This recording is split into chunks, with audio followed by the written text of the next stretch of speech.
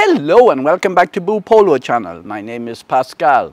I recently just done my first marathon, and as I was telling you in my last video that I was going to attempt to do it. I only started running 14 months ago, and I'd done a couple of half marathons over in the previous 6 months, but I completed it 2 weeks ago and I got my nice medal for the Ormoc City Marathon. I planned out what I was going to do because I'm 62 years old. My main goal was to finish it. It's one of the most difficult marathons here in the Philippines, and most people avoid it because of all the hills on the end, but there was 118 full marathon runners and I came 54th. So I brought my GLOW, but I brought electrolytes as well, and these are very, very strong electrolytes, this one. So I'd use these near the end, but they also, they're not just electrolytes, they have carbohydrates in them as well. They have 45 calories, so 12 grams of carbohydrates in them, which is equivalent to half for instance, a GLOW gel is 22. So it's more than half of one of them as regards sugar. But regarding sodium, these have a huge amount of sodium in them. These have 500 milligrams of sodium in them. So you're talking about like a Gatorade will have 135 in a small bottle of it. So it's 3 times of a Gatorade. And so there is a lot of salts. That's why I kept them for near the end of the race. I took 2 of them all together. I took one of them at about 28 kilometers and another one of them at about 36. And that was in between when I was taking the gel. So I had plenty of sugar I had plenty of carbohydrates, and I had enough salt because it was starting to get really, really hot. It was 30 degrees. It was 30 degrees Celsius at the end of the race.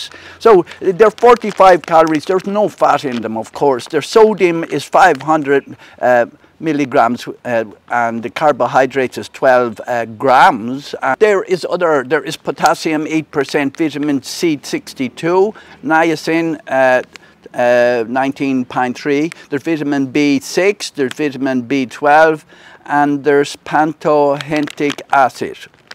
I don't know what that is. So I'm going to show you how we mix these.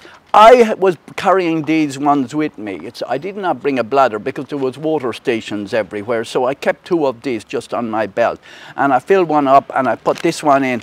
I would advise you to put this in before you put the water in, or else only half fill it with water, because when you're running you may spill it. So I popped it into this when it was only a tiny bit of water in it, and then I poured the water into it. But you can still manage to get it into it. It's just that when you're running and you're going up and down, I opened the top off this and I poured this and I just pushed this down into it and shook it all out of it, and then poured the water in at the next water station, and then I had my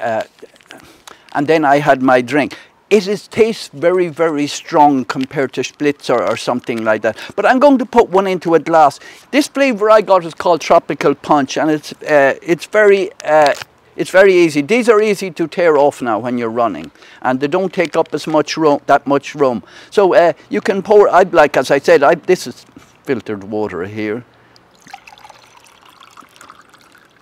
They recommend you use 16 ounces of water, and I pour this in here like this. Now because I'm not running now and I don't have it in it, I'm not able to shake it in the glass. I'll just give it a stir. It mixes up in seconds, but it's this cloudy color. There's no added color obviously to it, so maybe it sounds. Now when you drink this at first, you know that it's strong.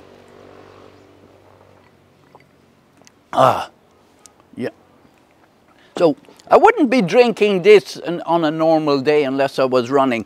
Maybe if you were working really, really hard or something like that, and you were doing a lot of sweating, then I definitely would have one of them.